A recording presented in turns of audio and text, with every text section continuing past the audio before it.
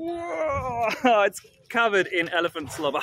Hi guys, Michael from Elephant Jungle Sanctuary here, along with the beautiful Kyoto. Now we all know that elephants have a huge appetite, but did you know that just like people, they have personal likes and dislikes when it comes to their food? On today's video, we are going to be taking part in Elephant Jungle Sanctuary's first ever taste test, where we're going to find out just what our elephants like and dislike. We had so much fun making this video today. We really hope you enjoy it because some of the reactions from our more picky eaters are absolutely priceless. Check it out.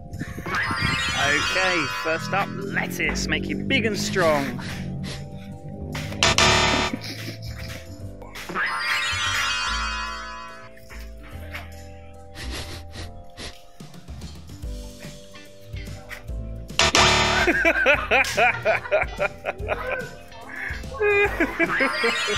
Okay, Omelin, your time to shine, girl. Lettuce. You like it or not? I think that's a universal no for the lettuce. Broccoli. Everyone loves broccoli, right?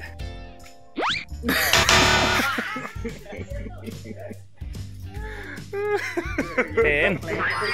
Beautiful jam pen. Do you want to try the broccoli? Broccoli? No.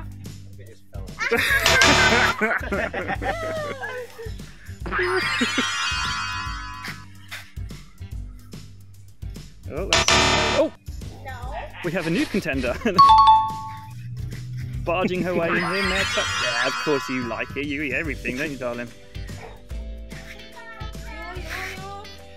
Okay, let's try this juicy apple. Come on, girl. You haven't had anything new yet today. Come on, life is all about new experiences. You can do it. Here we go. Come on. Yeehaw! Oh. All right, darling. Okay.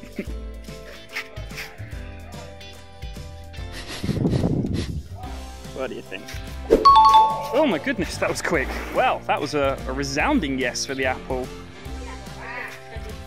And next up is the corn. I'm pretty sure this is going to be a favourite. Let's check it out.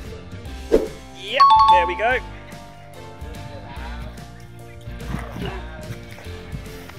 Ongen, you gonna have some corn? Okay. Yeah, of course. Everyone loves corn.